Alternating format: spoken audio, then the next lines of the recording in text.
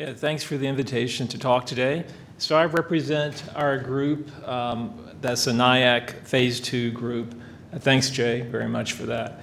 It includes the University of Arizona, Southwest Research Institute, the Applied Physics Labs, Jet Propulsion Laboratory, ASU, and Cornell. Just like any new big project, it takes a whole village to make it happen. And again, I'm Chris Walker. I'm at the University of Arizona. Next slide, please. So why are we all here and why do we all care? We live in a galaxy comprised of stars, planets, and people. We want to know, where does it all come from? That's the big deal. When we wake up in the morning, we want to understand where we are, what we're doing, and where we're going. So we work on the how did we got here part. Next slide. And we do have an idea. Where we come from is the interstellar medium, the ISM. That's the gas and dust in between the stars. This picture was taken from Mount Graham, Arizona, on a perfectly clear night. So everything you see up there is real, that's hanging in the heavens. And if you lived 100 years ago, you would get used to seeing that picture. You know, first time I ever saw that was, I was like 25 already before I got to a clear sky. This is where we come from. Every atom and molecule within our bodies comes from this interstellar medium. So we have a strong primeval connection to it and trying to understand it. Next slide. And it turns out that many of these atoms and molecules in the ISM, from which we all came about 5 billion years ago, have important transitions, atomic and molecular transitions at far infrared wavelengths or terahertz frequencies. And terahertz frequencies are frequencies about 100 or 1,000 times higher than the typical cell phone frequency.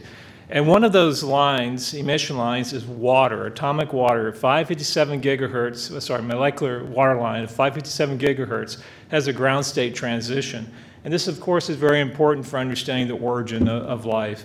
And water has been detected in space, most recently by the Herschel Space Observatory, which is a joint mission between NASA and ESA, European Space Agency. And here's some example of what these water lines look like. These are from an evolved star, but they also have been seen toward protoplanetary system, perhaps tracing primordial Kuiper belt objects or Oort clouds, as is shown in this picture here. And so the trouble with terahertz frequencies, where all these nice lines, emission and absorption lines lie, is that it's at terahertz frequencies. And the trouble is that the Earth's atmosphere, the water vapor in particular, absorbs almost every photon of terahertz radiation before it hits the ground. So we have to get up high to get away from the atmosphere. Next slide. Here's a NASA-provided slide from a program manager a few years ago, which shows the NASA portfolio of flights as a function of frequency. Here's a wavelength. Here's radio, microwave, infrared. On up we go into the X-rays and gamma rays. And the terahertz regime, the one I'm talking about, that really traces the ISM really well, the interstellar medium, is right here. And the only things we got going, we have SOFIA, which is a 2.5-meter aperture telescope limited in size by the fuselage diameter of a 747. And then we have JWST, which will fly later on. And as someone mentioned earlier, JWST is great, but it has a dedicated suite of instruments, none of which are suited for probing these terahertz emission lines in high spectral and spatial resolution. And there's SOFIA, and we're limited to 2.5 meters with SOFIA. And also SOFIA can only fly so many flights a year, and there's only so many hours available. And it's very highly competitive. Next slide. So what are we going to do? What's next? Because there's not going to be any more big space missions in the next decade or so, other than the ones you see here. So what we can do next is we can use ballooning. Ballooning is a great way of probing the terahertz regime at a relatively low cost. And Seth and Ben showed a nice slide of a balloon gondola earlier this afternoon. Next slide. So the concept we have is this thing called a large balloon reflector. And normally, like for the gondola that Seth and Ben showed, the gondola lives down here. This is what a typical long-duration balloon flight train looks like. You have this, what we call the carrier balloon up here. It can be 100 meters in diameter. You have a parachute with explosive bolts, or they may be thermal, I don't know. Vernon would know, he's in the audience. And so basically once you go around and you're done, you can release the parachute and this thing opens up and it floats back down like an old Mercury or Gemini capsule, and you can pick it back up again. We actually have an ongoing program called the Stratospheric Terahertz Observatory, and we have a 1-meter telescope that's down here making observations at terahertz frequencies. But the size of the mirror is limited not so much by weight, but by the ability to point. What we'd really like to have is a 10-meter telescope, something that can collect a lot of those precious photons from space and provide sensitivity and also angular resolution, which scales with the diameter of the telescope. So the idea we had, which we put forth to NIAC, and luckily they thought it was okay, was why not put a balloon, another balloon within a balloon up here and make a 10-meter reflector? As we heard in Kimberly Smith's talk earlier today, a natural shape for a big mirror is a sphere, and it's like one of the oldest mirrors people have used as spherical mirrors. So I said, hey, a natural shape for a balloon is a sphere, so why don't we blow a spherical balloon up inside this larger balloon, which kind of you think of acts like a radome, and then metalize one part of that balloon, and then use it as a spherical reflector or a spherical mirror. Next slide. So here's a kind of schematic of what it looks like. The terahertz light comes in and it passes through the outer skin of this carrier balloon, which is basically kind of like the plastic from dry cleaning. It's really pretty transparent. In fact, I'm not sure in this presentation I have it, but we have an FTS spectrum of this balloon material, and it's more than 95% transmission at terahertz frequencies. It's basically just not there. In fact, this same kind of balloon material you could use as a beam splitter, and like a lot of terahertz guys like me use beam splitters in their instruments. So anyway, it's 95% or better transmissive. So the light comes through here. We'll just move over here to this inset here. Comes through the outer balloon, the near side of this inner balloon, which forms this 20 meters in diameter, bounces off of a metallized surface in the back, and comes to a focal line. That's the issue with spherical mirrors. They don't have nice focal points. They have focal lines that you have to correct for, like Kimberly was describing earlier today. Next slide. And so if you go inside this balloon, you can see one way we help maintain the shape is there's actually dielectric curtains, they're called, which are strung across it that are orthogonal to the incoming wavefront. So you blow up the balloon inside and it pushes out against these, like this skeleton of dielectric inside that helps maintain a spherical shape. And also these dielectric curtains are orthogonal to the incoming wavefront, so they provide minimum, essentially zero absorption or diffraction effects. Next slide. Now, is this totally crazy? Well, no, I don't think it's totally crazy. It's crazy enough for a NIAC, thank goodness, but it's not totally crazy. And that this has been around for a long time, this basic idea. Here is ECHO 1 satellite, 30.5 meter diameter sphere, luminized mylar, circa 1960. And I actually am old enough to remember this. My dad pointed it out to me one night after a PTA meeting when I was a little kid, saying, "There's ECHO up in the sunset." And this actually wasn't a stratospheric reflector. It actually was inflated in orbit. So everything I'm saying about this in a balloon for stratospheric work, you could also do it in orbit because it's been done before. This actually was done first in orbit. This was a passive reflector. The whole thing was illuminized. So you'd bounce a strong signal from the ground off of it and back again. I think Eisenhower had the first communication through a satellite like this. Next slide.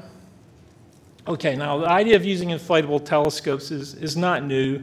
It's been tried and it works to some extent. This is a picture of a parabolic inflatable reflector from an earlier STS-77 mission. It had a 14-meter parabola. Parabolas are great. This is what you want because the parabola has a single focal point, which is what you want to put your nice MKID detectors or transition edge detectors at. But the trouble is it's difficult to maintain the surface figure of a parabola to high accuracy. So if you go beyond 10 gigahertz X-band, maybe you want to go 557 gigahertz where this water line's at, or maybe 2 terahertz. You can't hold the parabolic shape very easily. A sphere is a more natural thing to use. Next slide. Okay, so we have to have a spherical corrector. Now these are not new. Kimberly pointed out some work by Roger Angel and Jim Burge, but it's been around a long time. Here is the Arecibo radio telescope, which is a spherical reflector. It's about 1,000 feet across, 305 meters. And at the focus, it used just to have these line feeds. You might remember some of you guys remember those. You get a focal line, you have all these little feeds and have a waveguide, and they add up in phase to go to your detector. But not so long ago, Frank Drake, Paul Goldsmith, and others decided, well, let's have a reflective spherical corrector. So basically, the light comes in from the spherical reflector here, goes through this, creates this focal line, re-expands. You have this crazy-shaped secondary mirror, which brings it to an intermediate focus. This is an off-axis Gregorian design. And then after bouncing through these two surfaces, it will come to a single focus where you have your receiver. And this has been in operation for some time. I've walked around inside of this thing. This is like 80 feet across inside. So what we're doing with LBR basically is we're scaling a 305-meter Arecibo down to 10 meters and trying to make it work at a higher frequency. Next slide. Okay, so in NIAC Phase 1, we were able actually to build a test of this. And this basic idea of using a spherical reflector and using it at high frequencies. So what we did was we bought a $350 walking sphere from a toy company in China, which is designed for kids to get inside and hopefully not suffocate and walk on water and stuff like that. So we got a supersized version that was 3 meters in diameter, and then metallized the back of the surface. And this is the only thing the students would let me do, was to spray paint on the outside of the sphere. And then we had the receiver system inside. This is Abe Young. He's actually 6'3", and he's inside this balloon with the Schottky receiver system. And what happens is we point it over at this reflector. Next slide. Okay, great. And this is it assembled with the students who made it all happen. You're looking from the outside, this tuning fork structure with the receiver looking at the reflector is inside the balloon. It's inflated just like a jumping castle at your kid's birthday party. Next slide. And we tested it not at 557 gigahertz, but at 115 gigahertz. We had a lot of stuff laying around in the lab from that. We had 115 gigahertz test transmitter. Here's what would be LBR. Now, in the actual flight version of this, remember, this is the inner sphere. The outer carrier balloon is like this, would be over it. Next slide. And then we actually were able to we had a spectral line receiver in it. We could see test tones, just like we would observe a water line. And then we did a scan of the sun, and sure enough, even on a kind of messy day in Tucson, we were able to see the sun at 115 gigahertz and get diffraction-limited performance, even with this very low-tech, crude system, which makes me think maybe in reality we can make this thing work. Next slide.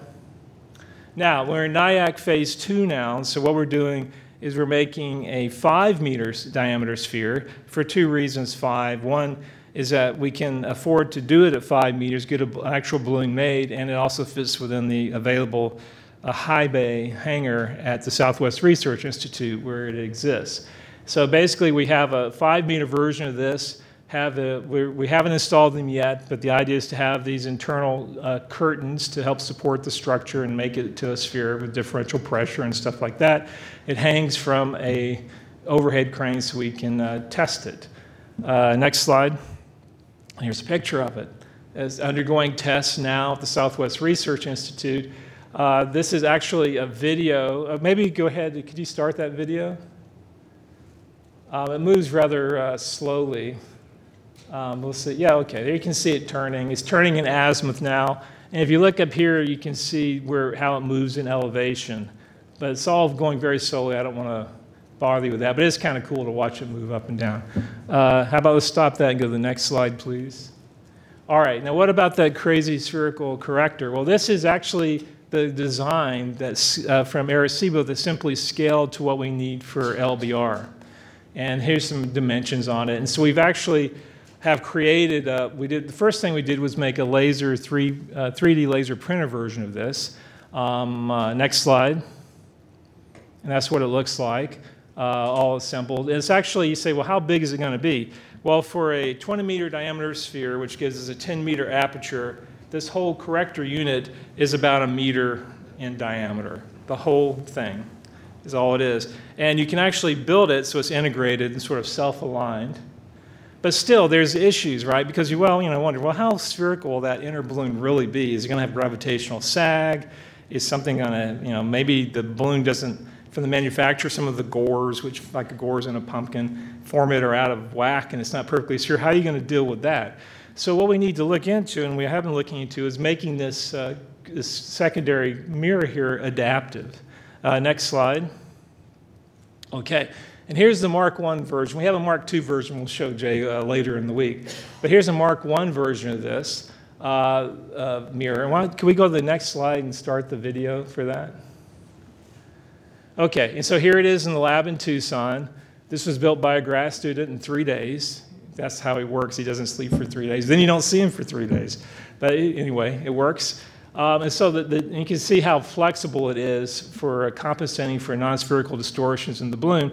And the thing that makes this very important is that it's hard to get a piece of rubber to be reflective. And so the idea we had as part of NIAC Phase 1 is actually got a bottle of silicone liquid from Home Depot, and we got some aluminum powder with sub-millimeter size grains in it. And basically you load up the silicon sort of half and half by weight, and then it's 80% reflective at 115 gigahertz where we were testing it. And you can just flex the heck out of it. So you can make it do whatever. You can make the crazy shape. In principle, we haven't done it yet, but you can almost certainly be able to compensate for large-scale, slow, non-spherical distortions in the balloon itself. Thanks. Next slide. All right. So to correct for those non-spherical distortions, you have to know what they are. So another important factor we had to work on in Phase 1, we're working on Phase 2, is metrology. How do you do a metrology of the balloon? Measure the surface in flight. And we had a couple of ideas. The obvious one was to get a laser ranging system like from Faro, which we got one on loan. This was at Southwest Research Institute. That's Steve Smith, who helped come up with this idea with me. And he did some measurements, and yes, you can measure the surface, but then the laser scanner it spins around in azimuth and elevation. It kind of makes you worry how well it would work in a balloon at 130,000 feet. So the grad students, next slide, actually had a better idea. I don't know where they got it from. They know about this Kinex. Kinex is this thing on your Xbox 360. And so one of the grad students, Brandon Smith, who's shown in a silhouette right there, said, hey, why don't we use the Xbox? I said, what are you talking about? He says, well, how an Xbox works, which I had no idea, was it has an infrared laser, and it runs it through a grating. The grating splits that laser up into hundreds of little infrared dots, which paints your kids and your whole den in these dots.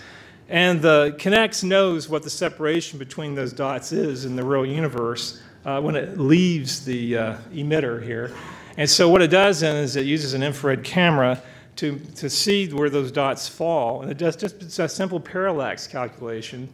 And of course, the further away the object is the dots lie on, the farther the separation, the dots will be on the infrared camera. So it can work back and get a 3D picture of your family room that way. And it does it to about 1 millimeter accuracy. So we actually take the one from my kid at home, we took it in, Brandon put it in the balloon, and we were able to measure the inside surface to about 1 millimeter just using, Xbox 360 unit from GameStop. Next slide. But the trouble, I'm sorry, can we back up one more? I got ahead of myself. The trouble with this Xbox type approach is that it's in the infrared. And it worked great on our rooftop prototype until the sun came up. And then you overload the infrared detector. So the simple solution is, hey, when we get the balloon material made, we just have dots printed on them at a specific separation. And then we make it so they're painted either white or black, not sure which yet. And then we can just use regular webcams, basically, a series of webcams to look at the surface and measure the dots and their separation. And we have a system working in the lab, which we'll hopefully demo for Jay later in this week. Next slide. Okay. Now, you have to have power. You have to have pointing control and things like that. So what you have basically, even with the LBR on the top, you do still have a gondola hanging from the bottom called a service gondola. Service gondola provides power, communications, and also holds some computers and all that kind of stuff. And so in our case, the surface gondola looks a lot like this is our STO gondola, which will fly again later this year from Williefield in Antarctica. So the gondola and many of the subsystems are made by the Applied Physics Laboratory. So the gondola and the pointing system for LBR is basically a straight carryover of technology that was developed for STO. Next slide. All right, so how would this thing actually work? Well, here's what a LBR test flight profile would be like. And what we're hoping to do next is to convince folks at NASA that we would like to do a test flight of this technology after phase 2. So this is how it would go for a test flight, say, from Fort Sumner. Well, his pictures are from Antarctica, which we hope to do too, but not until after you do the Fort Sumner one. So basically what happens is when you inflate these balloons, they lay them out on the ground, and they have these tractor trailers full of helium that inflates it. So what you do is that on the top of the balloon, you have a plate, much like the Top Hat experiment did back in the 90s, where they had the telescope on top of the balloon.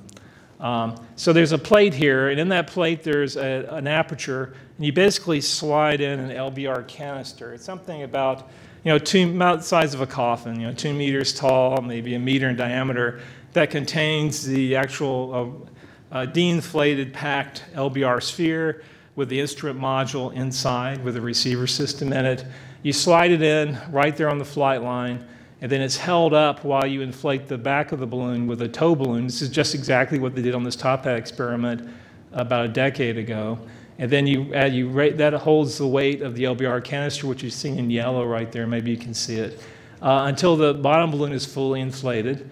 And then once it's fully inflated on the ground, this tow balloon is released. The balloon goes up. As it goes up, the air pressure goes down, some collars are popped here, and the outer carrier balloon is allowed to expand to a full 100 meters in diameter. And at that point, what you do is you basically use blowers, just like at the park with your kids, jumping castle, to take some of the helium, 17 million cubic feet of it, from the carrier balloon into the LBR balloon to inflate it. Okay, and that's done once you're near float altitude, which we want to go as high as we possibly can, 125, 130,000 feet, to get above as much of the water as we can. And then you float, you take data, you do water measurements, and then you come down. And normally with a balloon, you have, as I mentioned earlier, this one parachute that carries your payload down, but we'll have 2. We'll have another one that's launched with a mortar on top to help bring down the inner balloon, because on the LBR balloon itself has the receiver system in it, which I haven't had time to go into. You'd like to recover it if you could. And then it comes down, so you actually have 2 payloads, 2 parachutes coming down. Next slide. Okay, and so now we're in NIAC phase 2. We'd like to have the opportunity to propose for a test flight as early as 2018. After NIAC, that's where we'd like to go if the fates allow. And then next slide. So what's the cost benefit of this? So here's a little comparison between just the costs. JWST comes in at more than $5 billion. SOFIA is at more than $1 billion with a $70, $80 million a year operating budget for a 2.5 meter telescope with a warm aperture. Now LBR, with a 2-flight series, one from Fort Sumner, one from Antarctica, comes in at under $10 million, is what it would cost. So it doesn't do of course, it doesn't do everything that these guys do. It doesn't do anything JWST does. It does some of the terahertz work that SOFIA does, but just comparing costs, it's like not there. It's about as transparent as the balloon material. Next slide. Okay, now what next for LBR? This is the last kind of fun slide. Well, recently we're thinking, working with our friends at SWIRI and JPL, maybe LBR has another role as well. Maybe not at the crazy terahertz frequencies where we're interested in, but maybe as a humble X-band reflector that can be used in environments such as Titan. There's a lot of interest in Titan missions. So here's a nice graphic from our friends at SWIRI. Talking with Ralph Lorenz about this concept from the Southwest region, from APL. What excited him most about LBR was the idea, he's an expert in Titan, I am not, was the idea of using it as a telecom dish for high gain. And that's important because back when I was at double E school, I remembered that the bandwidth you can transmit back to Earth, or you have in a telecom link, is proportional to the power, radiated power. So for a given amount of transmitter power, you want the biggest dish you have. The bigger the dish, the more information you can coax back to Earth. And what limits the science is not the technology here, just simple infrared cameras floating a kilometer or two, a couple kilometers above the surface would bring back tremendous amounts of data. The trouble is currently there's only like a soda straw that you have to sip that data with.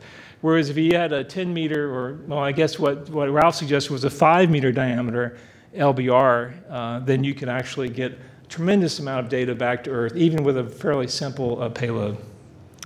Next slide, and I think this is the last one. So I hope I've imparted some of my enthusiasm for this project, and thank you for your attention, and I'd welcome any questions.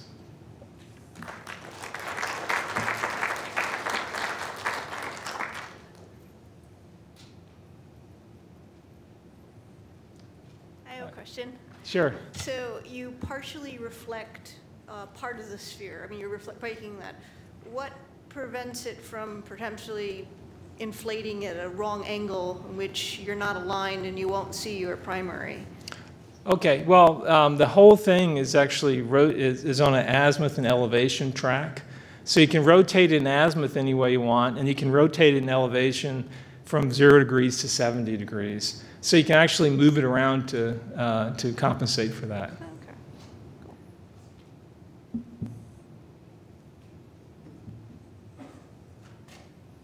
I presume if you're using an internal skeleton of dielectric sheets of some kind as a structure, wouldn't that provide you the ability to produce a parabolic shape on the inside of the whole balloon itself? Yeah, in theory, yes, you could do that, and I'm sure it would work. I think it would work up to, based upon what work's been done, maybe up to 50 gigahertz or so. It's just that you need to be the figure needs to be held to lambda over 16, basically, for most of the photons to show up at the focus. And the wavelength, like that 557 water line, it's about the same as the frequency in microns. It's like 550, 30 microns, something like that. So divide that by 16, it gets really scary to hold that parabolic shape to that level. So yeah, I think it could be done, but it's easiest, I think, and it'll more easily be made to work if we make it a sphere. The other thing I didn't mention is that a sphere actually can work as a parabola as long as you under-illuminate it enough. For instance, say you don't believe that we can do this spherical correction stuff, that we need to get a 10-meter aperture. The same 20-meter diameter balloon, if you throw away the spherical corrector and just under-illuminate it to about 2.5 meters, will work just fine as a parabola. You have to go out further along the sphere before it deviates from parabola enough to mess with you. So even without a spherical corrector, the spherical balloon will act as a parabola, a 20-meter diameter one to about 2.5 meters in diameter. Well, thank you. Appreciate it.